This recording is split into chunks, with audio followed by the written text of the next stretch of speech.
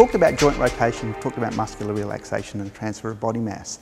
But because you have multiple joints, Silam Tao, by aligning the spine properly, allows you to activate your mind in such a way that you're able to freely rotate the joints and relax the muscles in any direction you desire, independently. And this is important because you can use what we call multi-directional force by simply rotating the shoulder in one direction and even opening it, rotating the wrist, rotating the elbow, but also sinking the body weight. So you can make the person suffer, if I can call it that, 5 to 6 different vectors of force and force his body to undergo a lot of stress unnecessarily. So this one. So you can see that's not a comfortable experience, and I'm actually not hitting Anthony hard at all. I'm trying to be gentle because it's quite disruptive, quite unpleasant. But by simply being able to relax and being able to rotate any way I want, I can actually affect his structure. What do you feel? Can you talk to the people and let us know? How many you feel twisted in more than one direction? Yeah, I feel just totally vulnerable. I have no idea what's going to be happening. I can't even control it or counter it.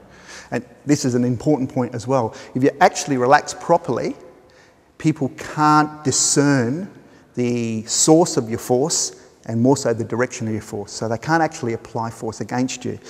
If you can actually relax your muscles and relax your joints, even if people are trying to counter, it's like a two-way street. The force just passes through the joint and the muscle and you're able to dispose of them freely. I'm actually going to relax down a little bit when I do this turning, and I'm going to make Anthony feel it in his legs. At least I'm assuming you're feeling it in your legs. You're feeling it in your legs? Yeah. Okay, so I'm not trying to force because now Anthony can push me up. But what I'm doing is I'm just relaxing and just upsetting him. And you can see his whole body's just twisting and turning. And this makes it very difficult for a person who's using their eyesight to judge how you're going to attack them to actually dissipate the incoming force. Despite the fact you can tell, I hope, at least I think you can tell, that I haven't put any tension in my arms. My arms tend to be very relaxed, very floppy. So even relaxed, I can open him up. If he's coming in to attack me hard, by simply relaxing, I can upset him. I'm being very gentle. I don't have to tense up.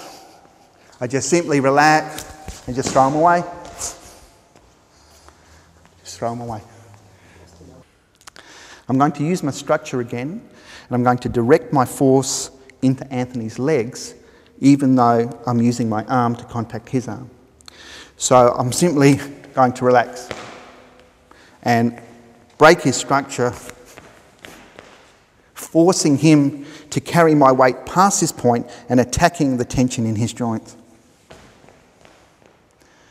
The important thing here is that by being able to relax properly, being able to set up your structure and more importantly maintain it while someone's trying to apply force against you, is it permits you to understand the direction of the incoming force. When people are fighting you, you generally only have the ability to roughly know the vicinity of the incoming arm or the incoming leg. Might even be somebody's head.